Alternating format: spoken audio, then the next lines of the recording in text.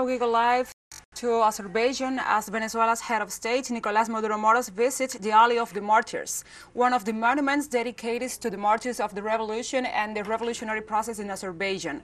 As we know, in this case, the president of Venezuela is paying this official visit to Azerbaijan, the sixth stop in this Eurasian tour intended to bolster and to enhance bilateral relations and cooperation in several fields such as technology, defense, also oil production, finance, trade, agriculture, culture and production. Also, one of these points in this visit is intended also to pay honor and tribute to several historical leaders.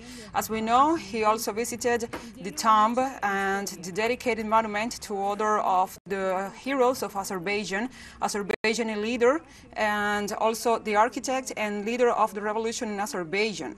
We know these several details, and we are offering these images, I beg your pardon, of his tour for Azerbaijan. In this case, during the prior day, he went to the historical leader Heydar Aliyev monument.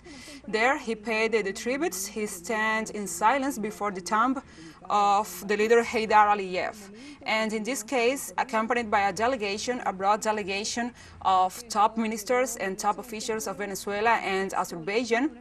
Now he's paying tribute to the martyrs of Azerbaijan, to this Alley of the Martyrs in Baku, the capital of Azerbaijan.